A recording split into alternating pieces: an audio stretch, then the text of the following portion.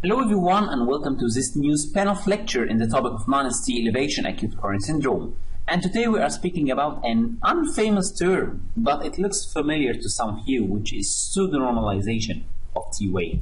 In this lecture we are going to learn how to diagnose pseudonormalization and what is its clinical significance. Let's see this ECG at first.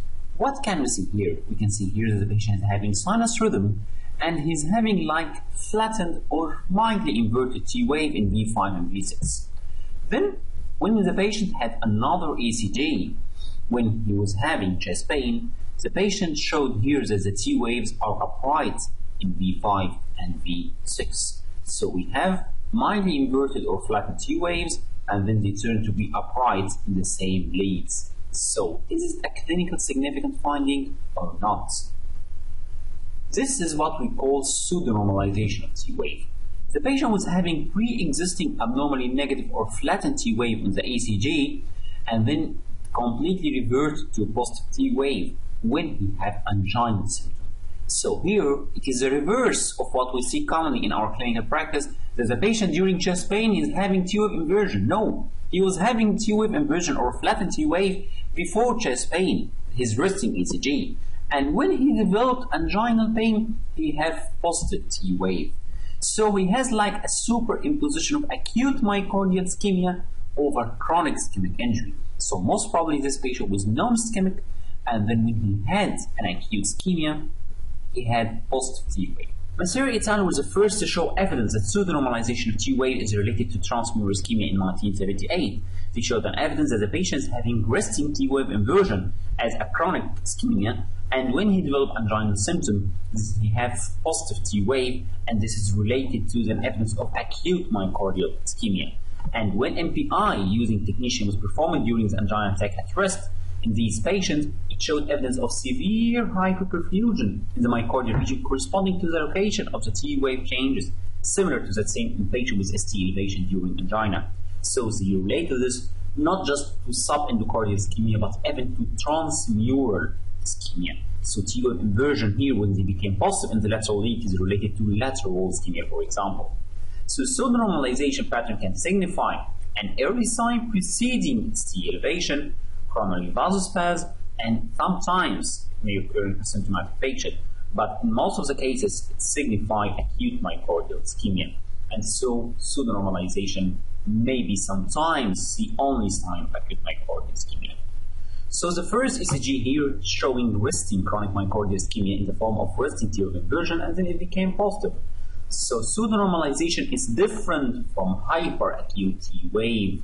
In hyperacute T wave, the first ECG or the baseline ECG show normal positive T wave, and then during the ischemic episode the T wave became hyperacute, and it is more than 2/3 of the complex amplitude as we learned before. So there is a difference between pseudonormalization of T wave and hyperacute T wave, although both may precede ST elevation in some cases, but it is very important to recognize the difference. So why is it called pseudonormalization? Normalization because the ECG is apparently normalized. The T wave was inverted and it became positive, so it became normal. But pseudo because it is not normal, it is abnormal and signifying a sinister pathology, because here I suspect that the patient is having acute myocardial ischemia superimposed on chronic myocardial ischemia, leading to the positive T wave. That's why it's called pseudo-normalization. And it is diagnosed through serial ECG, not just one ECG. So please, you will not diagnose pseudonormalization just from a patient having T wave inversion. You should compare it to a previous ECG in order to say that the patient is having pseudonormalization, not just positive T wave in a patient who is having chest pain. You just suspect pseudonormalization without baseline ECGs to compare with. So let's see this ECG example here.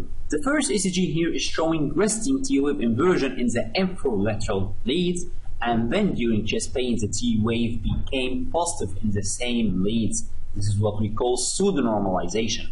Let's explain it. Here the normal T wave were upright, but they became inverted in a patient when he had history of non-ST elevation acute coronary syndrome that was reperfused, but leaving this evidence of baseline resting T wave inversion. Then when the patient developed chest pain, these T waves became upright. seeming to be normal, but it is pseudonormal. It is not normal because the artery here re-occludes, leading to the pattern of positive T waves in the inferolateral lead. And this is what we call pseudonormalization. And so when the inverted T waves become suddenly upright, I should suspect that the patient had re-occlusion of the infarct-related artery. After revascularization here, the patient developed again resting T wave inversion because of the reopening of the infarct-related artery. So it seems that the T wave inversion here is considered like the apparently normal finding, not the T wave, the positive T waves. So when he had successful revascularization, he restored his original ECG of resting T wave inversion. Here they are present in the inferior lead, not the lateral lead.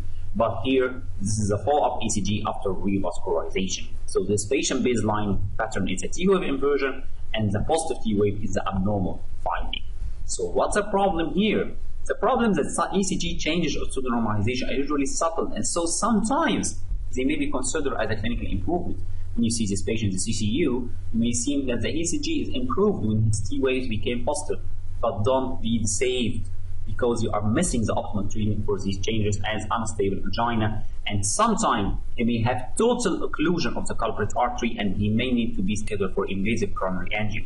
So this patient here, for example, is having resting T wave inversion in the inferolateral lead, and then when he has chest pain, he is developing T wave which are positive in these leads, but here it is associated with this T elevation. So here the patient had the pattern of the positive T wave of the pseudonormalization together with the ST elevation. So sometimes pseudonormalization may be alone, and sometimes they may be accompanied by the ST elevation due to the total occlusion of the culprit vessel. So please, pseudonormalization is not usually clinically insignificant. No, it should be clinically significant, even if it is just isolated pseudonormalization. In order to be honest, there is some controversy in some literature about the significance of pseudonormalization in correlation with ischemia. But also we need to say that most of the controversy is regarding its occurrence in exercise ECG, not in resting ECG. Because sometimes a patient is having resting T wave inversion, and when he's having a treadmill test with the exercise and the acceleration of the heart rate, this resting T wave inversion tends to be positive. And so there is controversy whether this finding in the treadmill test is significant or not.